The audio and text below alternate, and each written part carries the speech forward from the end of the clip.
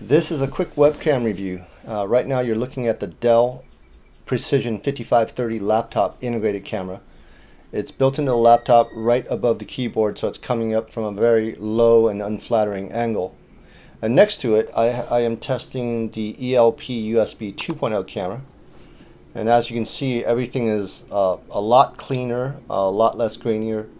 It's also zoomed in a little bit because I have a optical 2.8 to 12 millimeter lens that I'm probably setting somewhere in the middle right now. So it's not at the maximum zoomed out. It's not at the maximum zoomed in level. It's a camera with a Sony IMX322 third-inch sensor, which is a lot bigger than a normal webcam, which is why it's so much cleaner.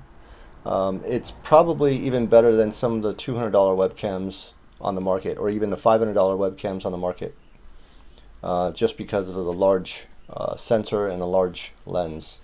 So again, I'm going to flip back to the internal webcam, and as you can see, very, very grainy. It's also much more wide angle, and you cannot, there's nothing you can do about it. You can't zoom in because there's no optical lens on it. And again, this is the ELP USB 2.0 camera with 2.8 to 12 millimeter lens.